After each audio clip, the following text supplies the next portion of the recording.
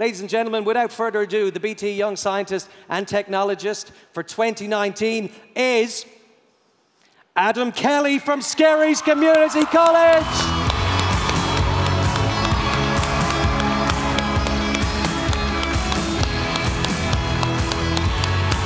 Your winner, Adam Kelly.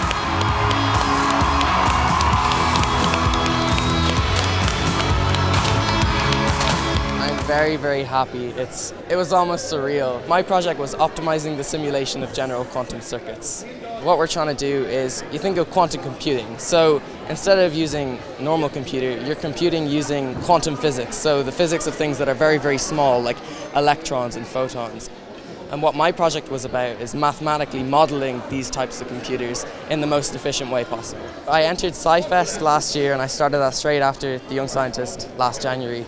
But then specifically this project would have been just before September. Absolutely fantastic winner from the senior section this year. I think it's the first time since 2012 that we've had a winner from the CPM section, so absolutely brilliant. The project I can't even claim to understand, but effectively it's a simulation of super fast computers using quantum as opposed to the traditional ones and zeros that computers currently run off.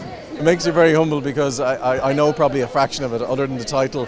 That's about as much I understand about it, but he's been working on this apparently night and day all year and has had an interest in this since first year in school, so his hard work is paying off today.